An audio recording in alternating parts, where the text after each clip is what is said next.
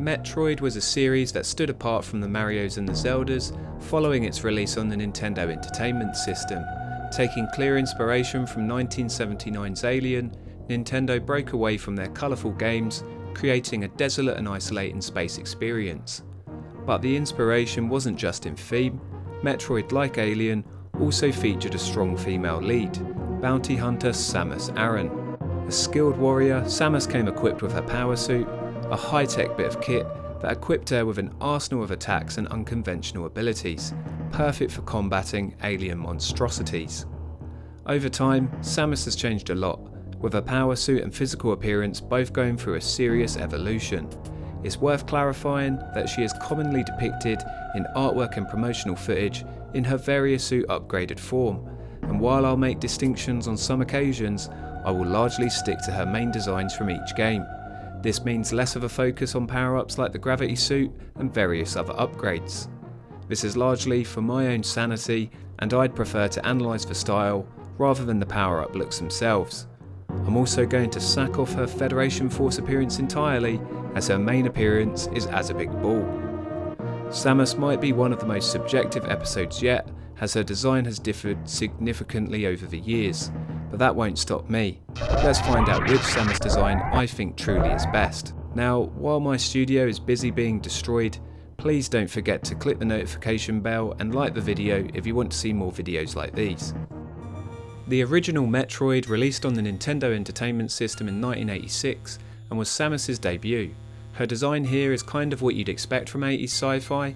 It reminds me of something you might find in a classic movie or TV series.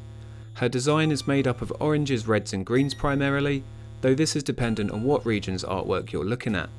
The power suit itself used angular shapes, broad pointy shoulders, and had a shiny finish that looked like it'd be tough to break through. The gaps in key areas on the arms, legs and knees made it clear that this suit emphasised mobility. The design was established clearly here, with a colour palette, pointed knee covers, helmet and plasma rifle becoming mainstays for the design going forward. The instruction booklet also featured cute renditions of the power suit, with little cartoon illustrations doing a solid job setting the tone for her in-game appearance. Her 8-bit sprite recreated this well given the technical limitations.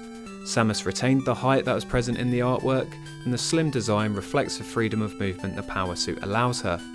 There are a few additions of colours in different places, i.e. the feet, but this is likely for visibility reasons. The game is dark, so it helps that Samus is clearly viewable by the player. The various suit upgrade acted as a colour swap for Samus, transforming the power suit into a pink variant. The big twist of this game was the reveal that Samus was actually a woman. The instruction booklet and promotional material had made no reference to this, and given that the big Nintendo females at the time were princesses and damsels in distress, it did come as a big shock. Her reveal came in the game's ending, as she removed her helmet to reveal long brunette hair and a hilariously undetailed pixelated face. If you were a horn dog teenager at the time, you could also replay the game to try and get a better time, as this would reveal more and more of Samus's female form the quicker you beat the game. If only the world was so innocent in the modern day. A cheat code also allowed you to play as Samus out of the power suit too, but while she retained the pink boots and leotard from the game's ending, her hair was strangely coloured green. While her human designs would be redefined over the years, the green hair made its only appearance here, and it's a bit of a jarring addition. Metroid 2 would follow the first game in 1991, releasing for Nintendo's popular Game Boy handheld. From the get-go, the box art for the game featured a new look for Samus, which added a lot to the design previously established. The colour palette became a bit more advanced, moving away from the greens in favour of darker guns and darker subsections of the suit. Yellow was now also a key colour that stood out amongst the red and orange. The biggest change was the new large rounded shoulders, which I will dive into more in a moment. In-game, Samus's sprite is a tremendous leap forward from what was presented in the previous game, featuring a taller, less compacted sprite that included the finer details of the character. When compared side by side, this is an incredibly accurate scaling down of how Samus had looked in the previous game. But while this was more advanced, the colour limitations of the Game Boy left a problem. How would the Varia suit upgrade be noticeable without a pink colour swap? The answer was an overhaul of the design entirely, with the new larger shoulders becoming a staple of Samus's design going forward. The game's ending also showed off Samus out of her suit, though this time around she had a face that featured a few more pixels. Appearing in her vest and underwear, this was a clear nod to the ending of the first Alien movie and the iconic look of Ellen Ripley. It's a really cool inclusion in my eyes that symbolises the inspiration the series had on the game. In 1994, Samus made her next appearance on the Super Nintendo in the aptly named Super Metroid. The artwork featured here is very similar to Metroid 2, though the game manual and box art focuses more on the Varia suit. The design looks a bit bulkier to me, with the large frame and shoulders especially looking like a broad muscular body type, perhaps again to throw off newcomers into thinking she was a man. Samus's sprite saw a clear upgrade yet again, with the level of detail now really reflecting her look in the promotional artwork.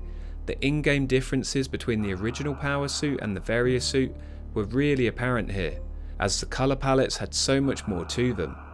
Samus's death animation in this game saw her power suit fade away and give a glimpse of the female form within, and thus emerging teenagers would choose to die intentionally over and over again.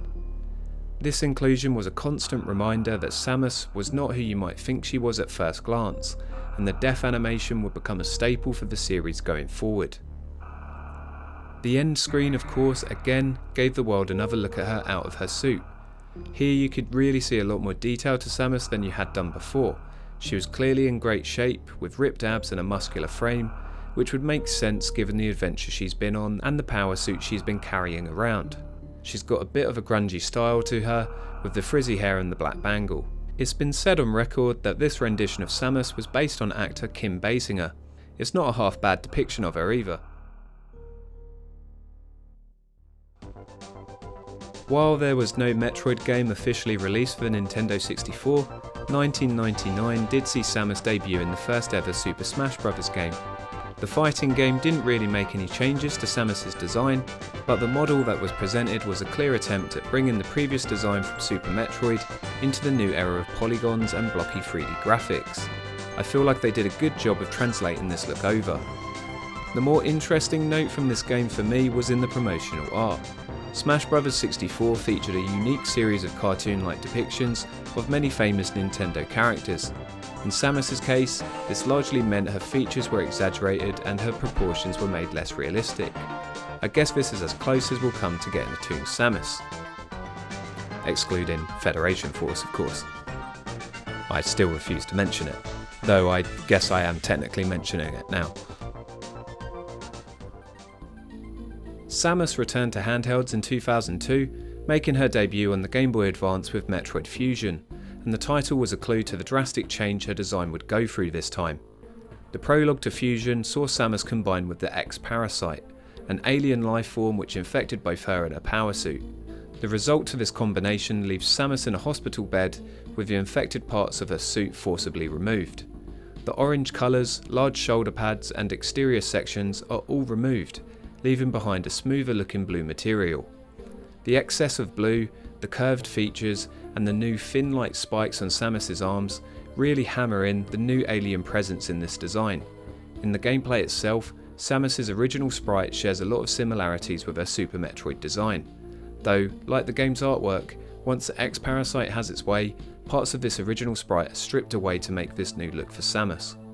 I like drastic change a lot in series like this, and it's nice to see experimentation with established designs. I think Fusion does a very good job of throwing a new coat of paint at Samus, and this really helps this game stand apart with its own unique identity. Out of her power suit, Samus would also forego a massive change from the previous game. In a major departure from the previous Kim Basinger inspired look, Samus's death animation gives a preview of the new design we will find featured in the game's ending. Samus now had long, bleach blonde hair and went through a noticeable body change, looking slimmer as opposed to ripped. She basically went from being inspired by an actor in action films to being a fully fledged anime waifu. This may have just been them going with trends and moving away from what was popular in the 90s, but it felt like a distinct choice to make the Samus underneath the suit look as feminine as possible. In 2004, Nintendo decided to revisit the original Metroid, creating a fully fledged remake, again for the GBA. The original Metroid had been quite limited in terms of graphic style, and the follow-up games had moved quite far away from Samus's original look.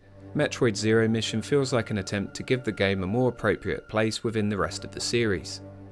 The new design retains some traits from the original.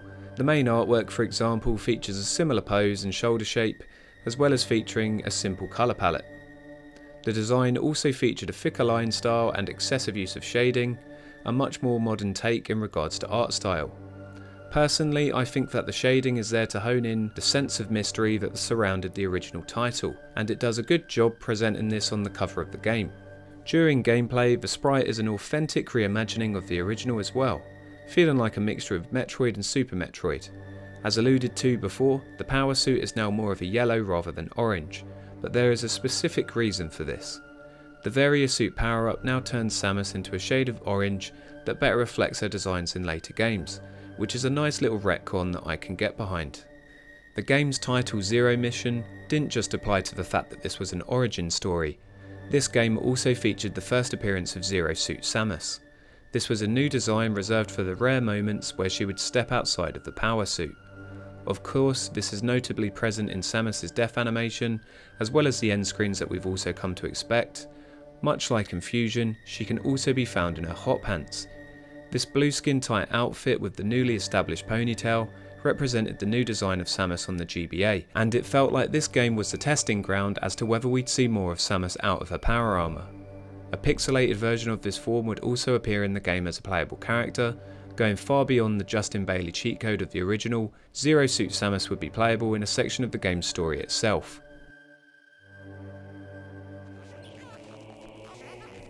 Now, we've already mentioned 2002, but this year also featured the debut entry in Nintendo's 3D Metroid series, Metroid Prime. While these games would still feature a heavy focus on action and exploration, it was now in the form of a first-person shooter. This meant that Samus tended to only appear in cutscenes, the game's artwork, and occasionally in the reflection of her visor. Samus actually starts this game off in her Varia suit, and this does look similar to previous depictions, but with a slight number of changes. The GameCube was a much more powerful system, so finer details were added. This included further development of Samus's shoulders, which were even bigger, with extended ridges and small panels of LED lighting visible between surfaces. Her chest piece also featured lighting, which emitted a similar green to the dual light spheres that could previously be found on her hands and legs.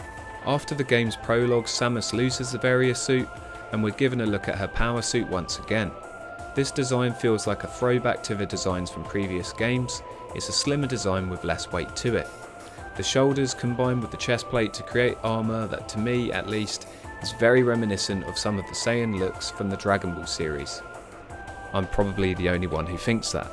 As the series developed, Samus would retain much of this design, though the shape of her visor would rotate inwards, creating a somewhat more aggressive expression for the suit. The design also appeared to get a bit cleaner over time as well, with the main renders of Samus looking a bit sleeker. Out of this suit though, the changes to Samus were really quite drastic. Prime 1 saw a face reveal similar to the classic games, which showed off a realistic looking Samus that reflected the art design of the game's world. However, following the release of the GBA titles, Samus took on a look that was clearly inspired by the anime style and Zero Suit Samus. This is especially jarring in Prime 2, but by the time 3 came around, the look was a bit more established and fitted in with the game's aesthetic a bit better. Now for the one everyone hates. Metroid Other M hit the Nintendo Wii in 2010 and tried to take the series in a new direction.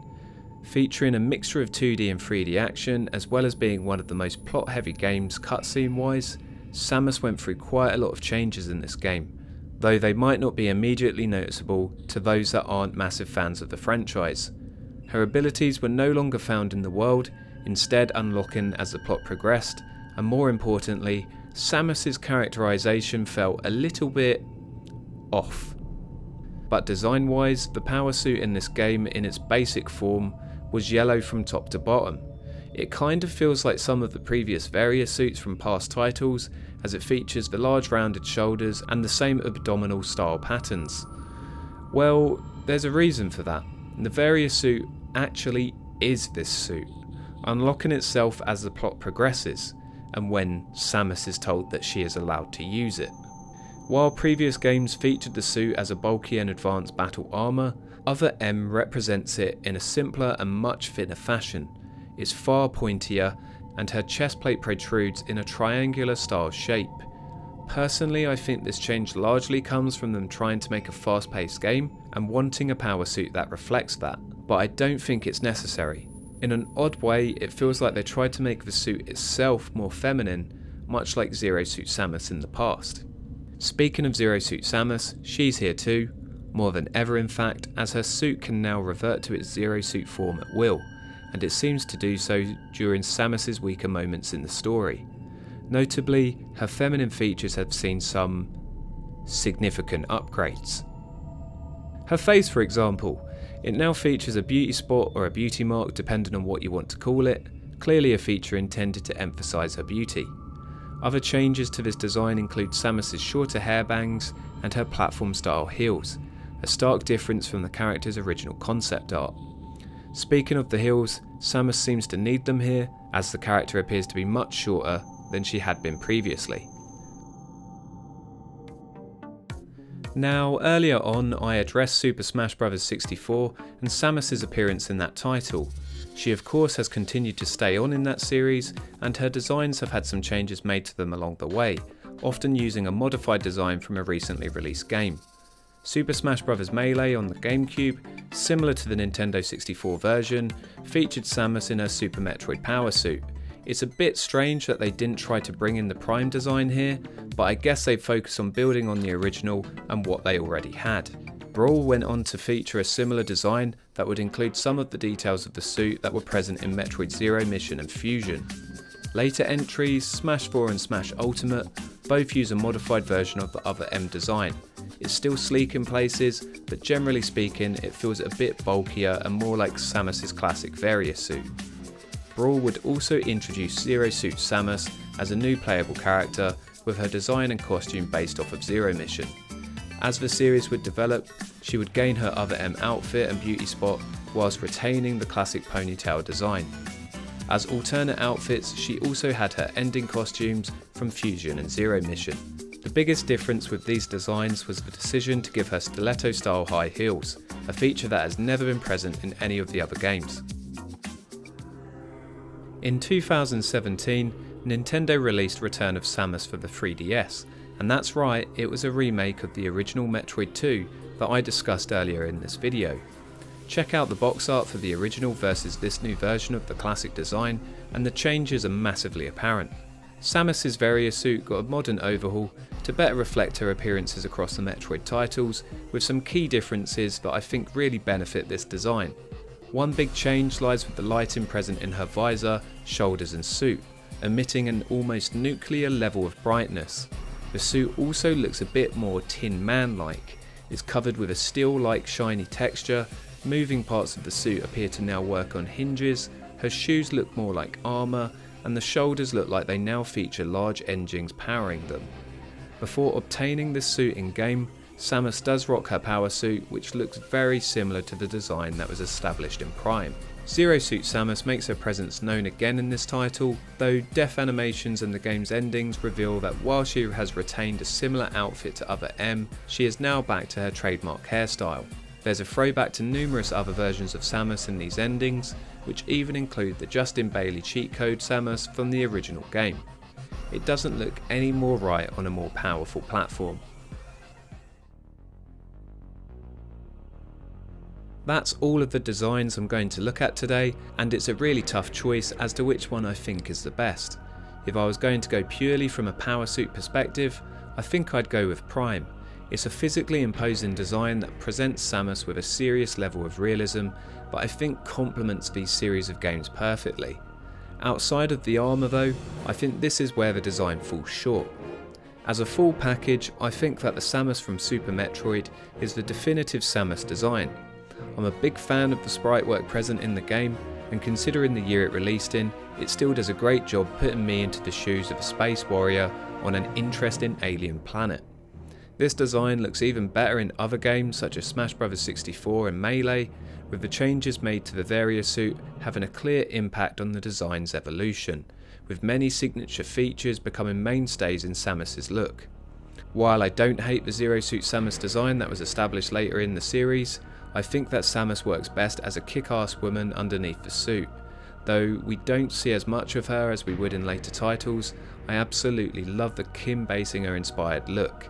It makes perfect sense for her to be a tall, muscular woman, and I think this is a look that could have been explored much more in future games. Given that retro aesthetics are really in at the moment, I'd love to see a new 2D Metroid that really did draw on the look and feel of Alien. I think incorporating elements of this design into Zero Suit Samus could lead to a truly memorable Metroid experience. Of course, as ever, this is just my opinion. Let me know what you think below in the comments section and tell me which design you like best too. Tell me how wrong I am as well, of course, and let me know which characters you'd like to see covered next. At this time, I want to say a massive thank you to my first set of patrons who are now supporting the channel on a monthly basis, with a special thanks to Top Hat Gaming Man, who is supporting me in the highest tier of donations. If you would like to see your name in the credits too, as well as receiving other perks, please consider joining me on Patreon. Besides subscribing, it's the best way you can help me to continue to put out videos like these. Cheers.